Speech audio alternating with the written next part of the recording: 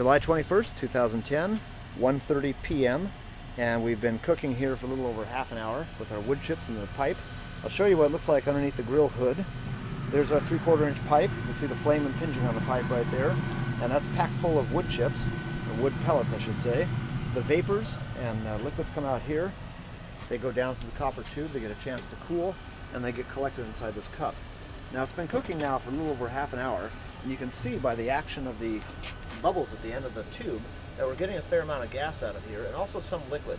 Now what you see in that cup is about 15 minutes worth of collections. Not a whole lot of liquid, but a fair amount of vapors.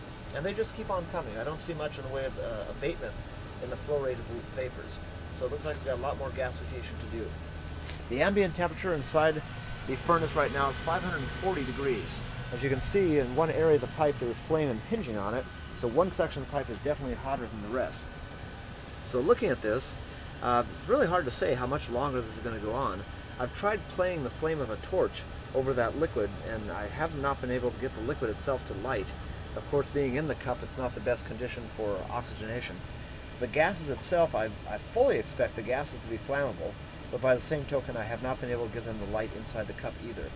When I had the copper tube simply squirting gases out into the air, I tried getting it to light as well, and it looked like it might have been burning, but it wasn't a very sustained burn because it's not a very good nozzle. Again, you'll get a good mixture of fuel and air just by having gases come out of a straight pipe.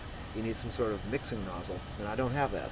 So getting this thing to actually light as it should has been a bit of a challenge.